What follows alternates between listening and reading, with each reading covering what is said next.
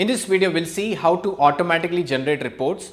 How do we export the reports at particular location? What are the different formats of reports we can export? We can export three different formats basically. One is PDF, Word document and HTML. These are the formats.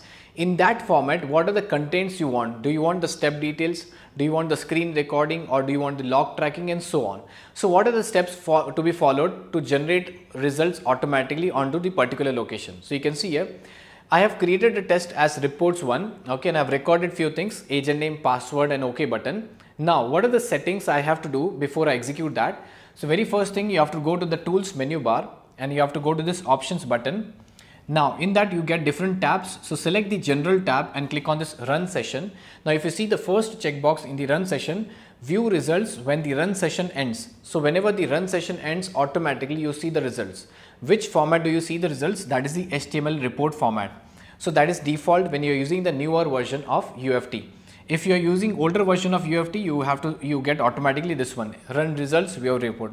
So I have selected that. Now what I said was I want to automatically generate a report. So I'll select this checkbox, automatically export run results when the run session ends, right? So now, but I have to give the location. Where is the export location? So I'll just click on this configure part and I'll get this dialog box. So in this dialog box, I have to select few things as per my requirement. It says report types. These are the step details I'll get. Which type of document you want? Do you want a PDF, HTML, or you want a Word document? I'll say I want a Word document here, and few things you can select whatever you want in that area.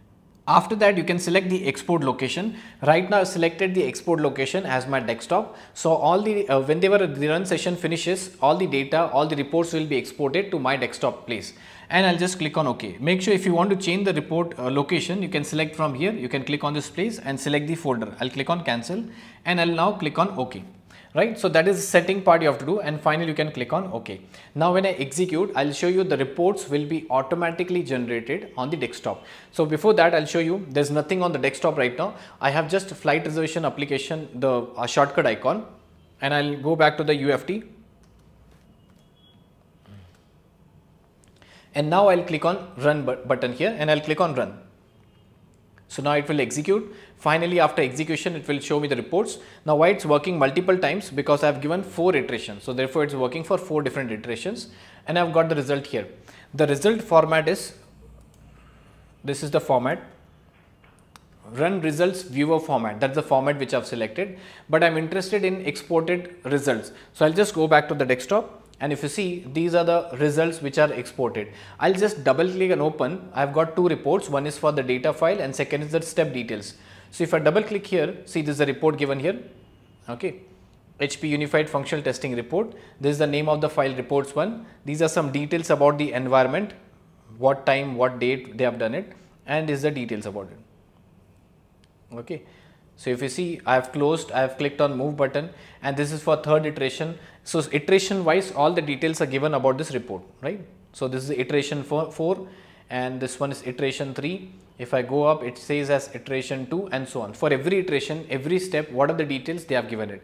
If you want to select some new 4 options, let's say if you want the snapshots and all, you can select from the dialog box a few options. So you'll get all the required details from that place, right? So that is one report which is created. I'll just close it. There's one more report which is created, that's a data table, that's the Excel sheet. It is nothing but the agent name and the password, okay, because I've worked for the 4 iterations. These are 4 agent name and 4 password. So if you have multiple agent name, multiple password, you'll get a separate Excel sheet which will have the entire data, right? So I'll just go back to my UFT now. Yeah. Right. So I hope you have understood how to create automatically reports into HTML format, into PDF format or the Word format, and what are the settings required necessary to generate automatically reports, right? I hope you have understood, and that's all for this video.